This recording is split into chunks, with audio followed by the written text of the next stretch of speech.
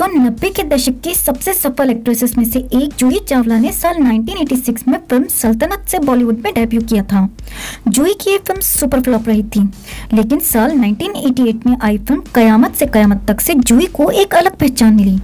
1984 में miss India रही जूही ने हिंदी के अलावा पंजाबी, मलयालम, कन्नड़, तमिल, तेलुगु और बंगाली फिल्मों में भी काम किया है।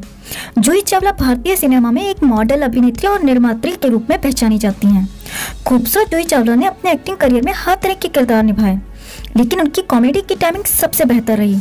जूही चावला ने 90 के दशक के सभी बड़े हीरोज के साथ काम किया है। अनिल कपूर के साथ जूही चावला की जोड़ी को काफी पसंद किया गया था। अनिल कपूर के साथ जूही चावला ने 1994 में आई फिल्म अंदाज में भी काम किया था। अंदाज फिल्म का गाना खड़ा है दर पर तेरे आशिक खड़ा है काफी चर्चित रहा था। इस गाने के लिरिक्स काफी वल्गर थे दोस्तों। इस गाने की शूटिंग के बाद जूही चावला फूट फूट कर रोई थी।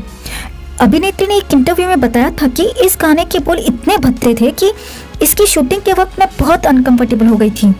जूही के मुताबिक उन्होंने फिल्म के डायरेक्टर डेविड धवन से भी कहा था कि वो ये गाना शूट नहीं करना चाहती हैं।